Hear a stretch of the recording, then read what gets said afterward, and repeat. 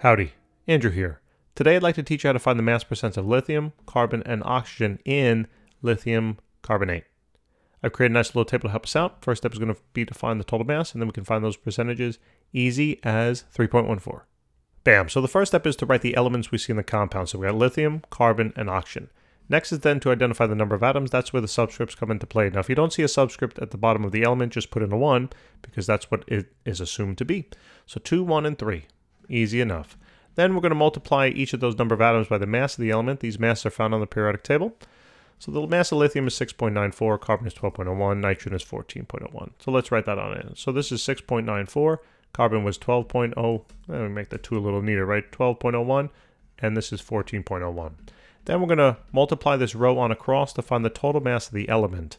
All right, so this is 13.88 for lithium. Carbon is going to be 12.01, and oxygen here is going to be 48. What the? 14, what? 48, there you go. All right.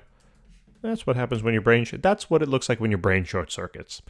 When we add these all together now, that's how we find the total mass of the entire compound. All right, so the total mass here is going to be 73.89. And there you have it, right? That's the total mass of the compound. Now that's what we had to do first. Now we can find the percents of each of these elements, and it's going to be easy as pie. I'm going to add in a column to the table to help us out.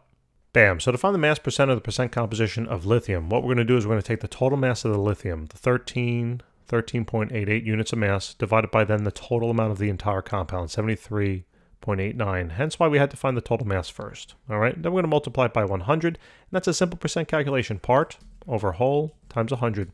And the percentage here will work out to be roughly 18.78 or so percent. All right, and that's all there is to it. Now we're going to do the same thing for carbon, right? We're going to take the total mass of that carbon there, right here. We're always looking at this column to do this particular step.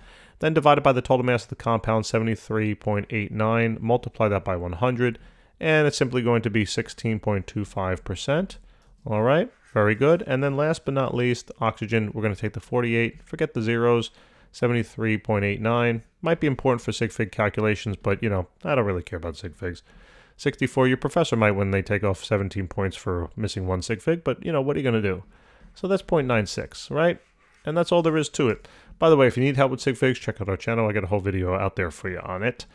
And there you go, 100%. By the way, this is what I want for you on your next test, a 100. Check out our channel. We got thousands and thousands of videos out there to help you specifically through your class, all right? We're constantly updating, constantly adding assets for you guys.